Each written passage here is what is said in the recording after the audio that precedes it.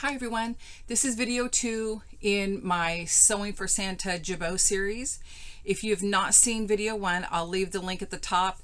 And then that one was how to sew a jabot using 2 layers of fabric and why I did that. And then this one is making a jabot with a single layer.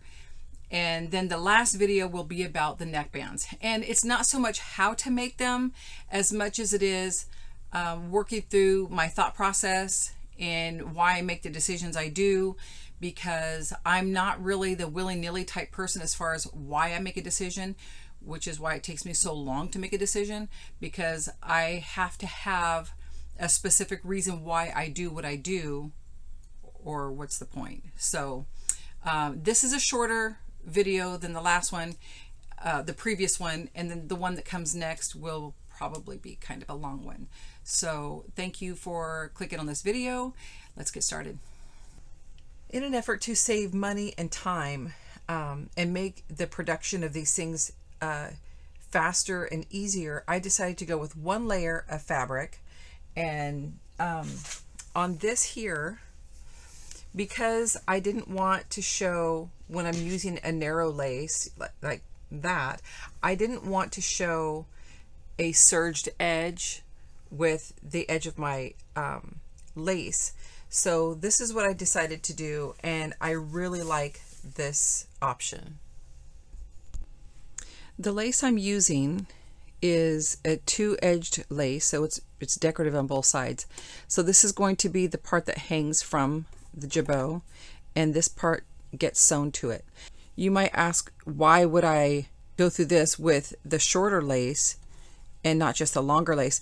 When I'm doing a job like this, or any job actually, if you can use the same process and it's easy for both, then that would be the way to go. You don't want to have so many different processes in your job. So if it was a short lace, use this method here, and if it's a longer lace, you don't have to do it. You can do it with a serged edge.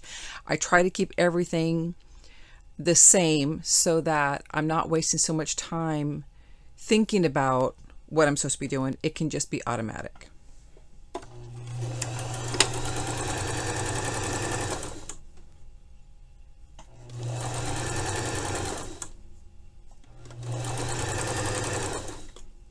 The key here is to make sure that your lace stays a little away from the edge of the fabric. The fabric should not come out from underneath the lace.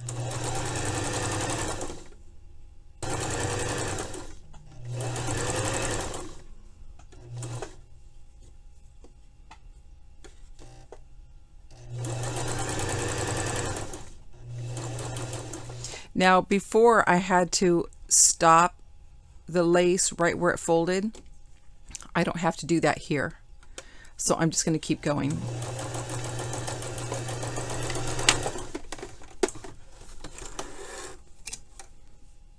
From here, I'm just going to cut the lace right up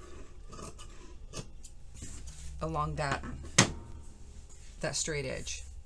And then from here, you would go to the iron and you would press this up.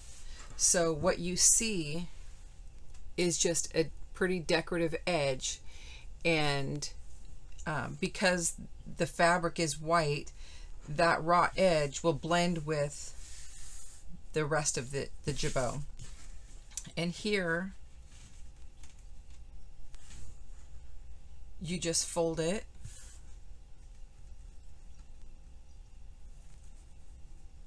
tuck this in, and then obviously getting rid of all your raw edges there. And you can sew that down. Now this, you can press it up. It will not come back down also because you will be pressing it, folding and pressing, so that won't come down. I am going to run over and press this all down, and I'll be back. Okay, so I have the edges pressed up and in. Now we just need to get these two long edges sewn.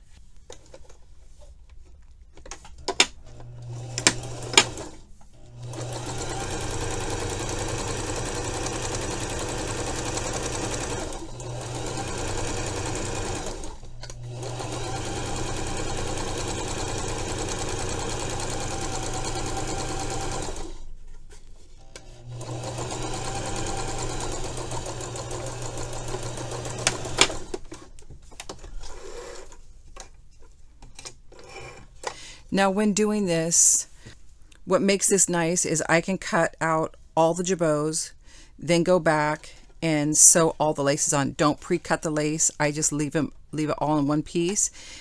That way I have less waste. I sew it on, cut it off at the end, and then do the next one.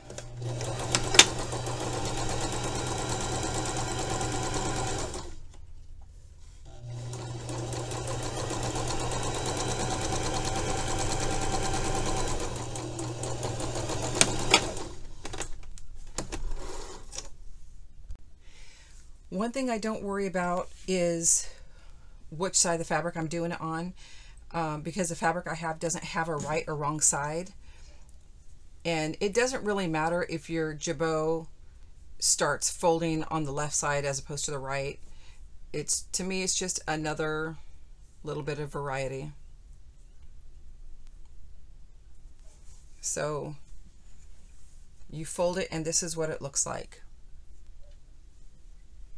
Don't forget to clean up your threads. And like I said, if you use the same steps for every single one, it doesn't matter if it's long lace or short lace, if you can get the double edged lace where it's decorative on both sides. So if you guys like this video, give it a thumbs up. Don't forget to subscribe and leave a comment.